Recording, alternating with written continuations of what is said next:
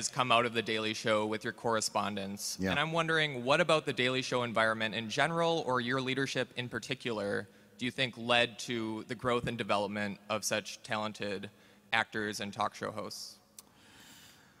Brock.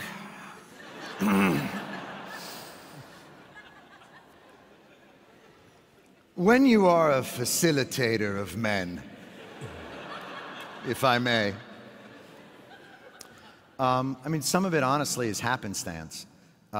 We were fortunate to be able to identify really talented people and have the pleasure and honor of having them come and work with us.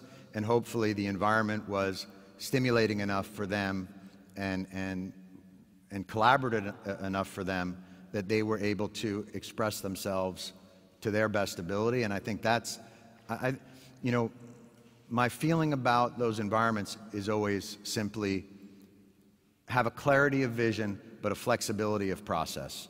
So the idea being, know your intention. You know, it's the only thing that you can ever control is intention.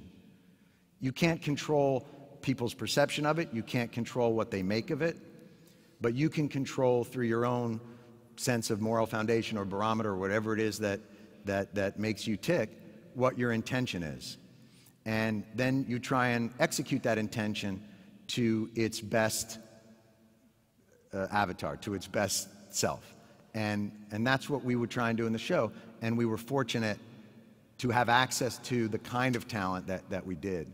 So I don't know that there was anything inherent in the atmosphere as much as in the same way that I felt like talking about issues in politics would make it more interesting, we were able to find performers that also felt that way. And together that created, I think, a certain energy for part of the process.